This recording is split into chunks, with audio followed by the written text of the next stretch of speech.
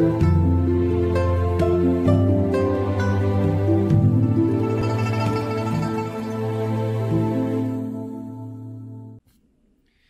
the other day I was speaking to a friend of mine, a wonderful, beautiful young woman, and you know she's actually this quite mature, powerful, financially, you know, an overachiever, and she'd probably be kind of like the dream woman of pretty much almost any man. And as I was talking to her, when the subject of relationships came up, she immediately changed her voice and tone, and she immediately went into this, oh yeah, it's like, you know, this kind of a childish tone. So to me, it was quite obvious that she immediately switched to a different psychological perspective when she was talking about relationships. She immediately went from adult into child. And unfortunately, this is one of the main obstacles that people encounter when being in a relationship and having relationship trouble.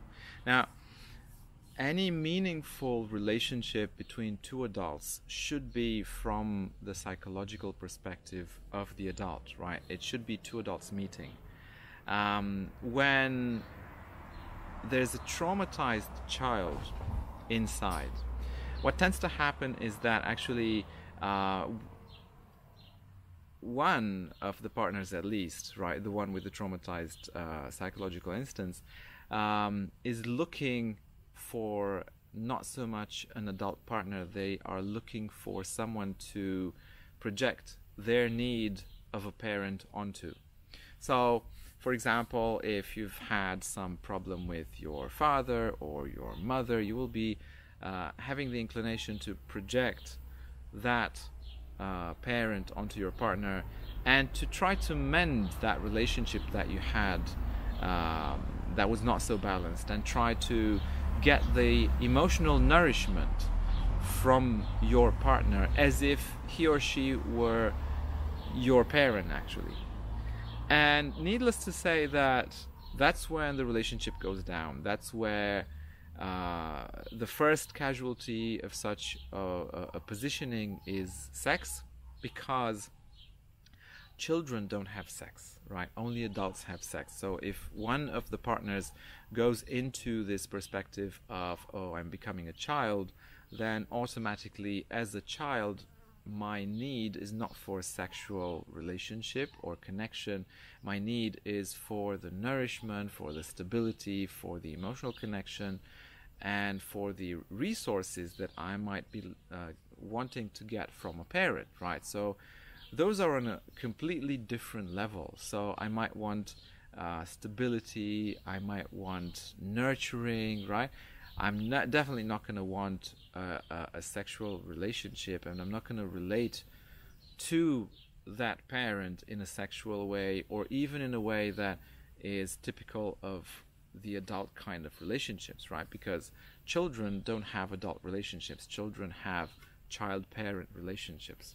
And that kind of forces the other person either to accept the role of the parent or to just not accept the relationship at all, right? And that's the problem, because if this happens and the other person steps into the role of the parent,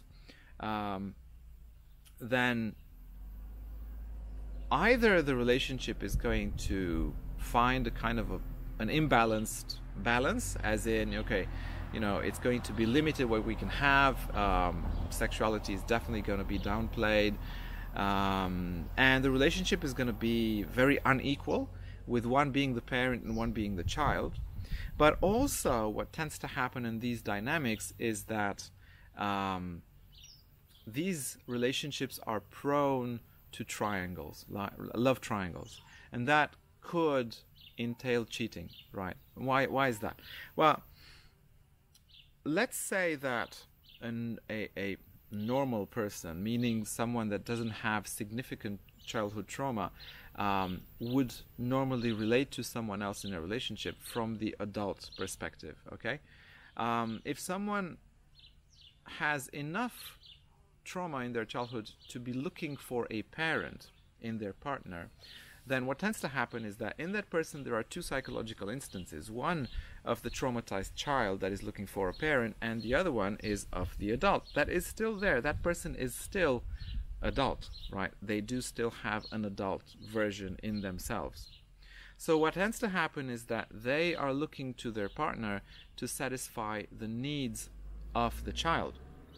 Once they find someone who can step into the role of the parent, the needs of the child are actually answered, right? They're addressed, and the needs of the adult remain unaddressed. So they will be looking for someone else, and this is the key, someone else to satisfy them as an adult. And why do I say someone else? Because there is no overlapping in roles, right? You don't have sex with your parent. You don't have sex with your mother. You don't have sex with your father, right? So if your partner is ascribed the role of any of the parents, then they are out of the equation, right? You cannot relate to them sexually, but the adult does need a sexual connection, right? So the unsatisfied part of this person will be looking for someone else, or at least will be open. Even without them knowing, they will feel attraction to someone, right, which can fill that part.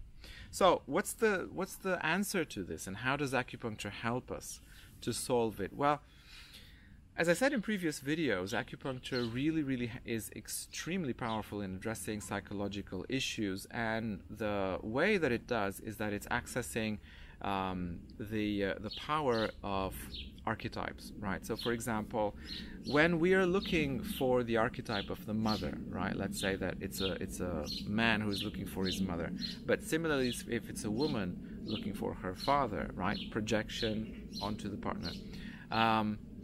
It's very simple in terms of, at least in theory. In practice is of course a little bit more complex, but in theory it's very simple to just activate energetically that archetype. And the good thing is that the archetypes are non-human, meaning they are perfect, literally perfect. How can we say that they're perfect? Because archetypes are kind of a construct of the psyche, right? And the psyche is looking for something, and we activate exactly that part which is stemming from the psyche, right? So the psyche will be getting exactly what it is looking for, because the psyche is defining that part to begin with, right? So we use the psyche to satisfy kind of itself, okay? So this is how slow but very deep and very powerful healing is generated through acupuncture, right? You activate the archetype of the mother, right?